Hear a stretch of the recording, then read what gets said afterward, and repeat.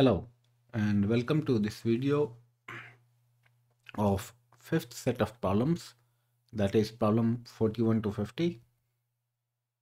As always, I will say that when I'm reading the problem, you should pause the video and try to solve the problem yourself. If you cannot solve the problem yourself, only then look at the solution. So problem 41 says that if log of x by q minus r is equal to log of y by r minus p is equal to log of z by p minus q, prove that x to the power q plus r into y to the power p plus r into z to the power p plus q is equal to x to the power p, y to the power q, z to the power r. So we take the equality of given ratios and we let that ratio is equal to k. So log x becomes k into q minus r, log y becomes k into r minus p, and log z is equal to k into p minus q. Now this is the equality we have to prove. So we take log of both sides. When we take log of both sides, we get q plus r into log x plus p plus r into log y plus p plus q into log z is equal to p log x plus q log y plus r log z. Now we will substitute the value of log x, log y and log z from here, and we will obtain on left hand side k into q square minus r square plus k into r square minus p square plus k into p square minus q square. And on right hand side we will obtain k into pq minus pr plus qr minus pq plus pr minus qr. Now both sides will evaluate to be 0 and thus they are equal. Excuse me. So problem 42 says that if y is equal to a to the power 1 by 1 minus log of x with base a and z is equal to a to the power 1 by 1 minus log of y with base a, prove that x is equal to a to the power 1 by 1 minus log of z with base a. So here we are given the value of y and z. So we substitute the value of y here in the z's value. So we get z is equal to a to the power 1 by 1 minus log of a to the power 1 by 1 minus log of x with base a, and we take the base a here as well. So you see log of a with base a will become 1 and we will remain with z is equal to a to the power 1 by 1 minus 1 by 1 minus log of x with base a. So we take log of this both sides. So you see when you take log, what happens is if you evaluate this term, if you take LCM, it becomes 1 minus log of x with base a minus 1 and 1 will get cancelled. We will have minus of log of ax and in the numerator it will go in the numerator 1 minus log of a with base x. And also when you take log of right hand side with base a, it becomes 1. So what will remain is the power. So we see log az is equal to this much, and then you take LCM, we get this much. So if you divide, now further simplify this, you get 1 minus 1 by log of x with base a. So if we have log z, we can manipulate, that is we bring log z to the right hand side and we take 1 by log x with base a to left hand side. We get 1 minus log of z with base a. So log of x with base a is equal to 1 by 1 minus log of z with base a. So x becomes a to the power 1 by 1 minus log of z with base a as is desired. Problem 43 says that let fx be a function such that fx is equal to 1 by 1 minus log of x with base e if fy is equal to e to the power of z and z is equal to e to the power of x, prove that x is equal to e to the power f of y. So here we are given f of x, so we can find f of y like this. Oh no, f of y is also given. Yeah, f of y is equal to e to the power of z. So fz becomes 1 by 1 minus log of z with base e. So f of y is e to the power fz, so 1 by 1 minus log of z with base a, and z is equal to fx.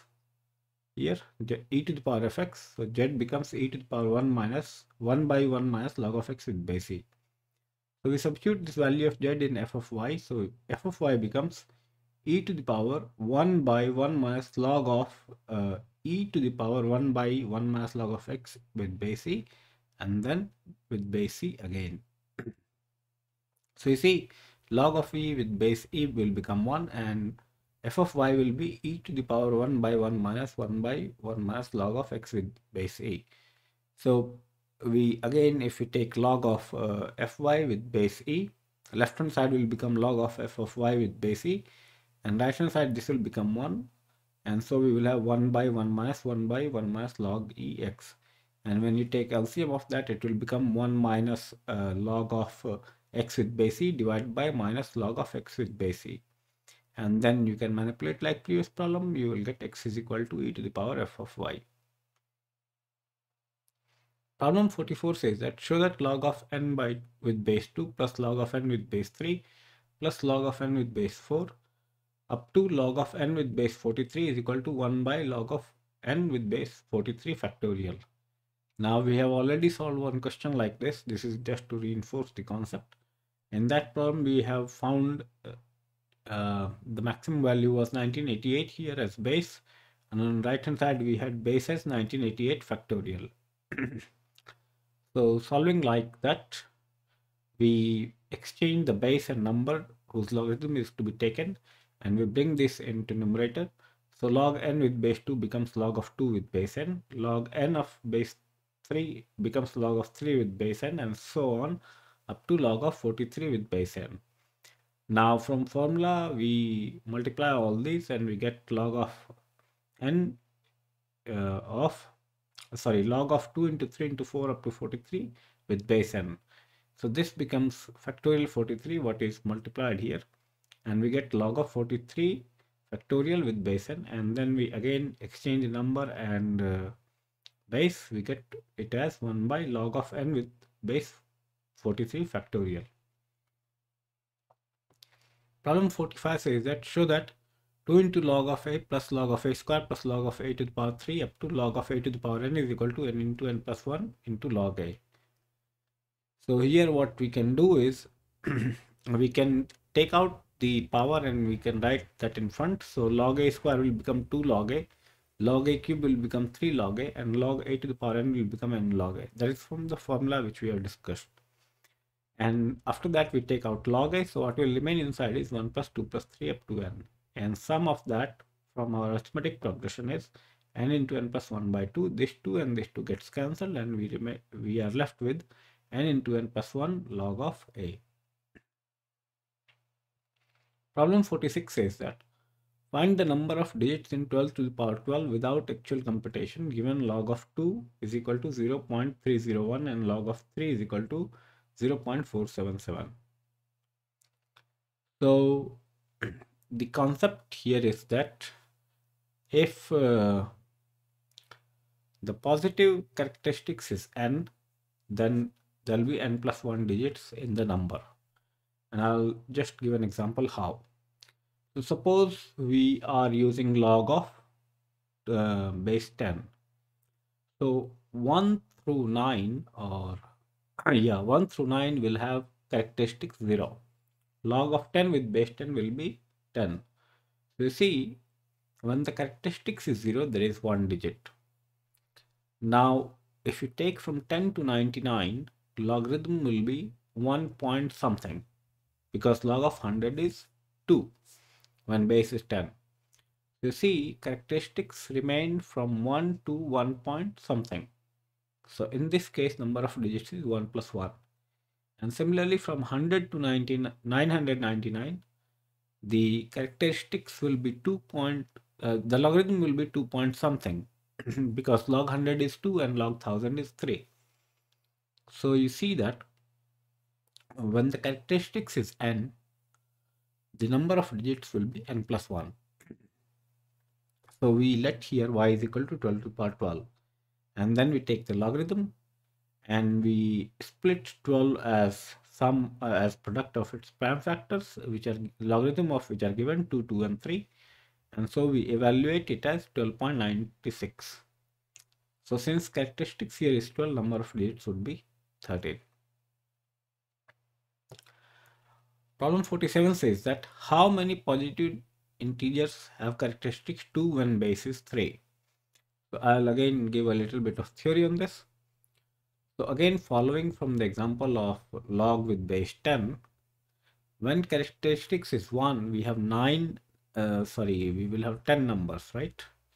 And from 10 to 99, we will have 9 numbers when it is 0, 1 to 9. And when it is 2, we have 10 through 99, that is 90 such numbers.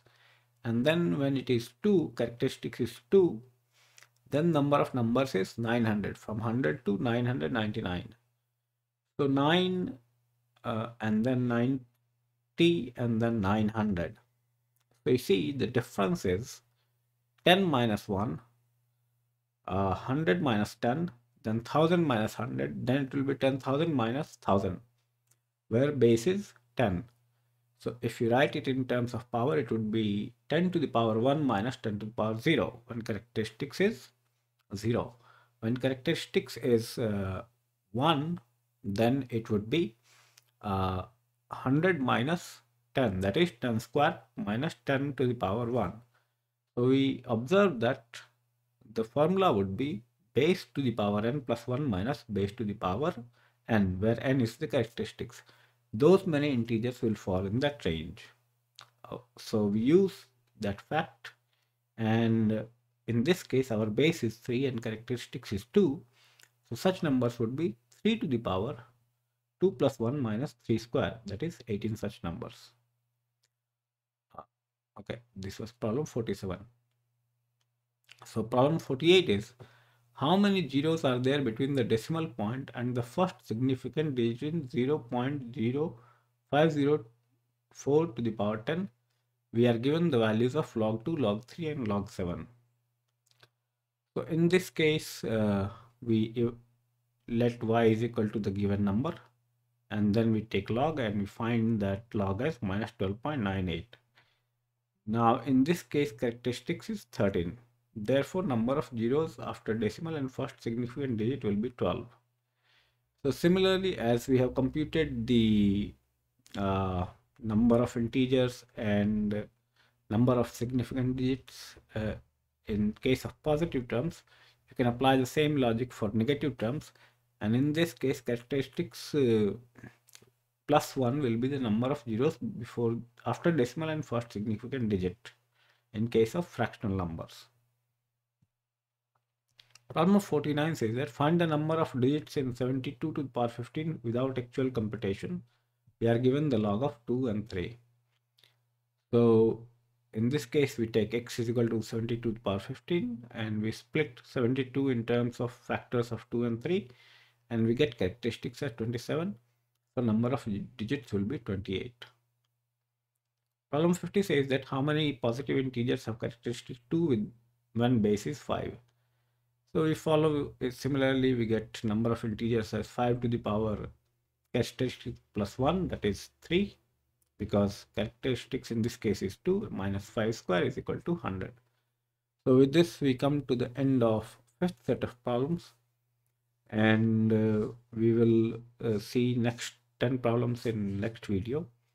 And if you find this video useful, please subscribe to the channel and like the video. That does two things. First, it motivates me to make more videos, and second is that the video reaches more people, because that's how YouTube works. And if video reaches more people, more students will get benefit from this. So, and if you have a question or a comment, or you want to say something, like you want to ask for videos on a particular topic, let me know by using the comment box. Thanks a lot for watching. Enjoy.